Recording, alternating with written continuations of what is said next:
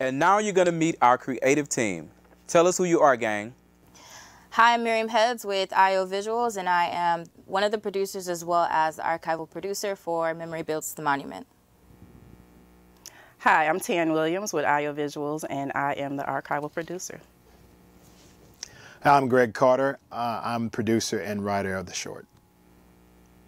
Hey, I'm Isaac Yeoman, the creative director at IO Visuals, and I am the director of Memory Builds the Monument. Hello, I'm Mel Chen. I'm a conceptual artist. Sometimes say I'm a recovering conceptual artist. And part of my association, I'm proud to be part of this whole production. And my life was infused as a young person with things coming from KYOK and KCOH. With Skipper Lee, Carrier Mountain. So that was the world I understood in terms of music. And I knew about this place, this legendary place, through the customers. They came to as a young man. So it has always been within me. And so just being invited to come back to this place has been profound. My family is from Fifth Ward. My dad's father and grandmother lived in Fifth Ward. My paternal grandmother actually had a small juke joint, is what they're called, and store in Fifth Ward. So I don't know a lot about them, but that's very interesting, a part of my family that I'm interested to learn now that I know more about Fifth Ward. But a lot of my family members go to New Pleasant Grove Church. My parents met at that church. I was baptized at that church. It's a lot. I've always liked the culture of Fifth Ward and the structures, the buildings, everything was just so, it just felt so us. I just always loved it out here, and I guess it just streams through my bloodline. Fantastic. I love that. So we are all the Fifth. And Miriam, I did not know that much about your Fifth Ward connection. That's amazing. So great to hear all of your Fifth Ward stories. Again, the mantra for our Cultural Arts District is I am the Fifth, which I absolutely love. And so now I want to talk a little bit about who we have making this film specifically, just to give people a sense of the powerhouse people that we brought together. And I know that a lot of times artists don't like talking about themselves, so I'm going to ask specifically Mel, Isaac, and Greg. So when Memory Builds the Monument is more than one thing. It's the urgency not only to make this film, it's the urgency to capture people, but to propel the imagination, to be a catalytic structure to create those languages that have yet to be formed, to come out, that music that is yet to be born, that was born out of here. So I am, like I say, I'm honored just to be part of a process. A lot of the memories had been destroyed, right? And then we're also in a state of a pandemic, and we understood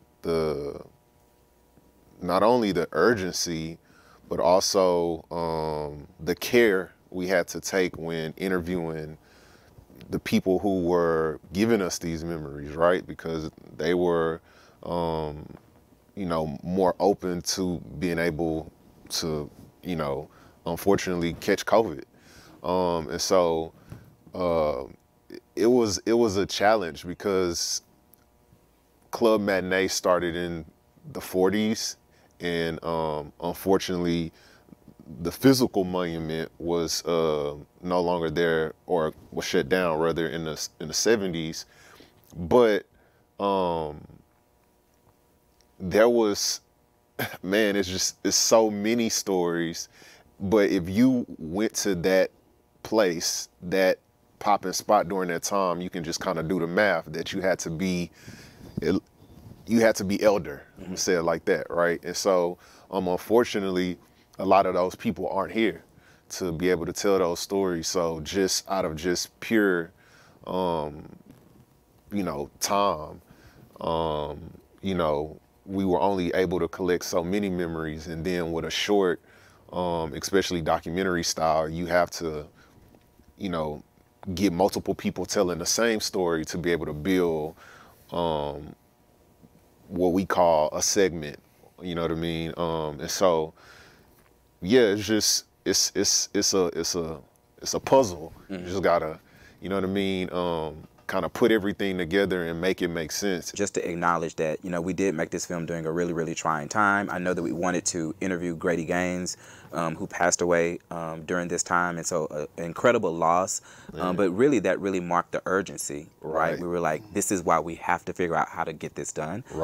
So just acknowledging that we did make the film during that time, and just a rest in peace to Mr. Grady Gaines, who's an incredible artist, and wanted to get a chance to talk to him. Hi, I'm Amanda Wiles. I'm the director of Source Studio. We are an artist-centered and action-oriented studio that works to engage community in creative collaboration. Source was founded by artist Mel Chin, so we have our roots in North Carolina where Mel's studio is, but we work on projects all over the country. We work on big, bold, and poetic projects, especially around social and environmental issues. And so with this project, we worked with Mel and our partners to realize Mel's initial vision, but then also create space to bring people together and opportunities to realize new ideas and evolve the concept in ways that are going to be meaningful here in Houston and in Fifth Ward. So with this team, we're really excited. I think we have a leader-full team of artists and creatives. So we have some trivia questions for you. What you'll do is go to Memory Builds a Monument on Facebook or Instagram and type in your answer. The first to get the right answer win a prize.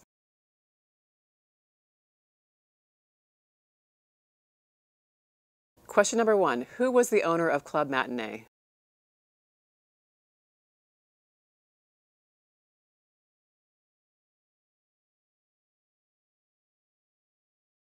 Question number 2, what radio station broadcasted from Club Matinee?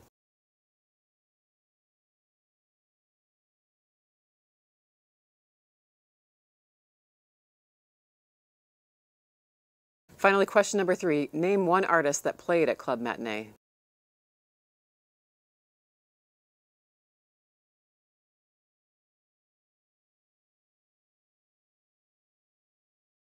While you're there, be sure to follow us on Instagram and Facebook, Memory Builds the Monument. Club Matinee live music venue, we can't leave here without at least saying something about the music. So Isaac, anything you want to tell us about the music part of this? Man, the music piece was just so incredible. Again, as you know, as a team, I think collectively, you know, we are younger at heart, and definitely a majority of it younger at age when it came to the core crew. And man, I was just so educated by the music that was happening. You know what I mean? To know Sam Cooke started at Club Matinee in Fifth Ward, James Brown, Ray Charles. When I went to KCOH, I didn't even know in the Ray movie, Ray Charles met his wife at Club Matinee. That's crazy. You know what I mean? And he was at KCOH.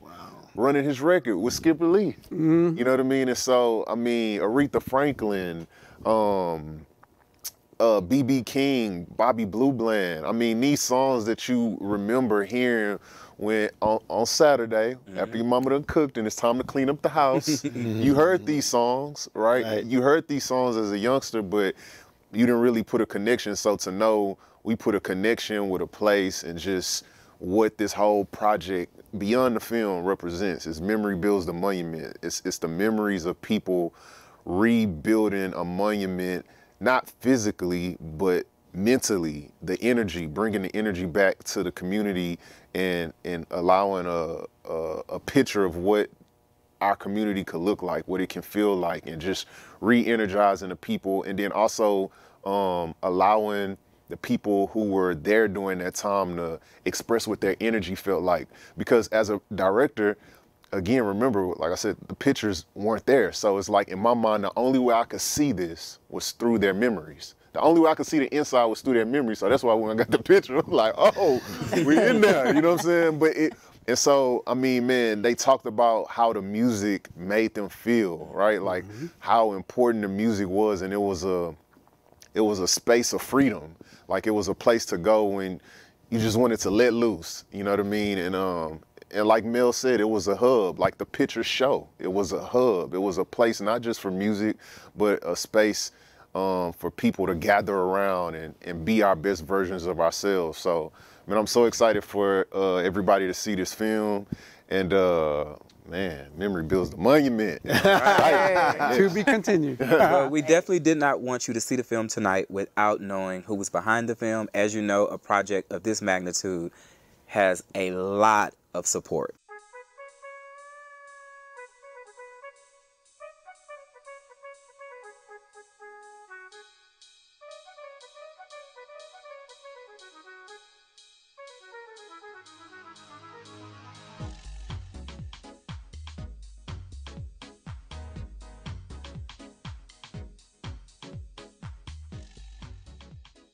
Hello, my name is Lindsay Gary, and I'm the oral history lead for the Memory Builds the Monument project.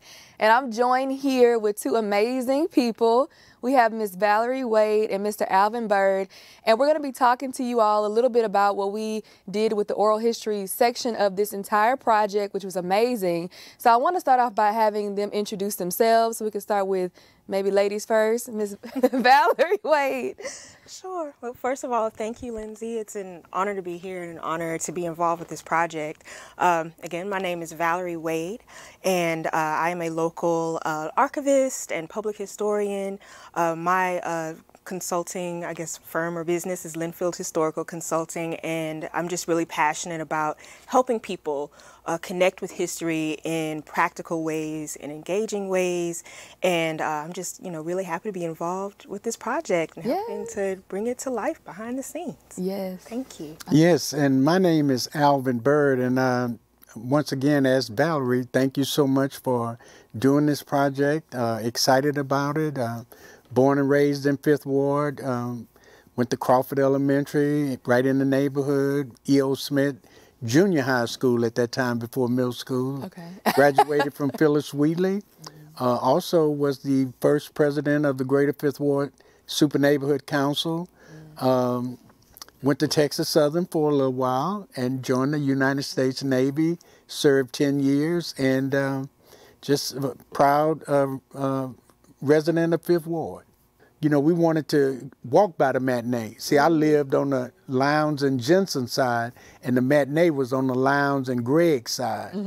And we would go down. It would be a treat to go to the matinee, walk past it and, watch the folks, the way they dressed. And see, Mr. Brown, he had a place called House of Brown. That's right. It's still here, too. Oh, yes. Oh, yes. It's over now on Jensen and Tidwell. Yes. But that was the place where we would stand on one side of the street and watch the way the guys who were dressed in the fine clothes and the beautiful cars, and we had a game called Zip. What's that? I could zip that car, and that car would be mine. My friend would beat me to the zip, and that car would be his. So after the end of the game, whoever had the most zips would have to buy the sodas. Oh. And all